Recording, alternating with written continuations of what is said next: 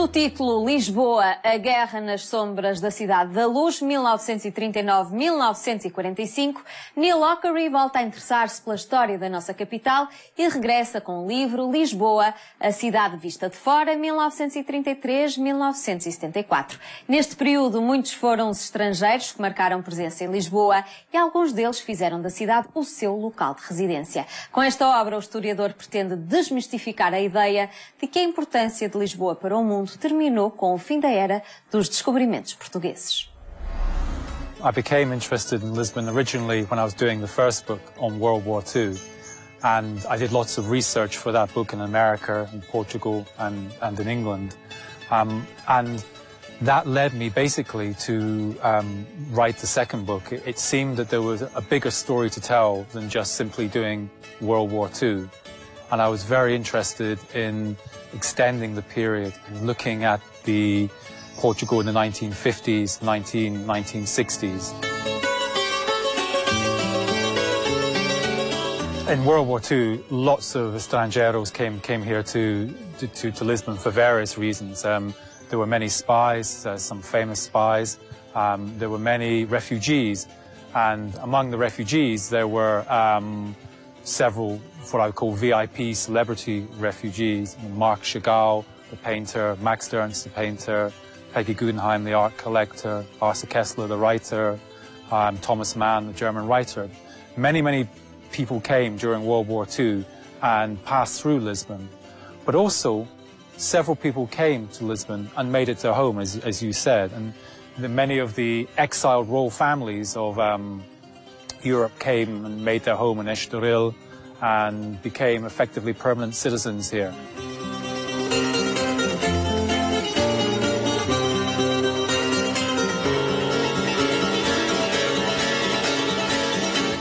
Lisbon in the 20th century was an important port. It was an important point of embarkation, and it was also an extremely important for a number of reasons, for various different conflicts. Lisbon was very important for the Spanish Civil War in the 1930s. It was, as I write in my first book, very important in Second World War. But then after the Second World War, Lisbon was also very important for the Cold War. And not a lot of people talk about this in the country, I think. For example, the Berlin airlift to save West Berlin could not have happened without Portuguese agreement to use the Azores bases in the Atlantic Ocean. And there are a number of factors that we look at, for example, Portuguese membership of NATO and the strategic importance that the Americans considered Portugal and Lisbon to hold for them.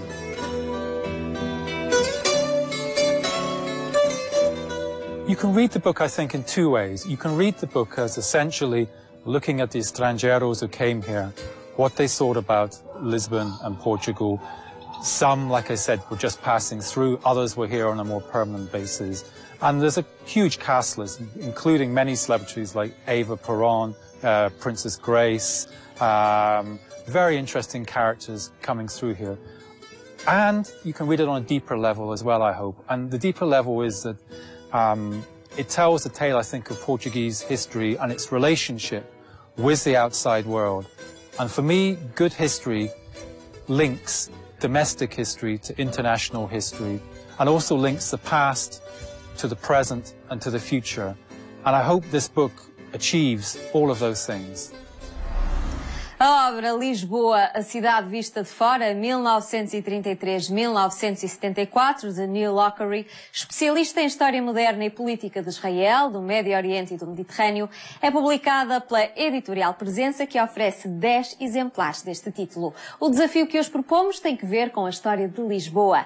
Por isso, as 10 respostas contempladas serão as 10 primeiras que nos chegarem pelo e-mail lermais@filbox.com, com a resposta correta à questão: em que ano Lisboa recebeu o primeiro foral concedido por Dom Afonso Henriques?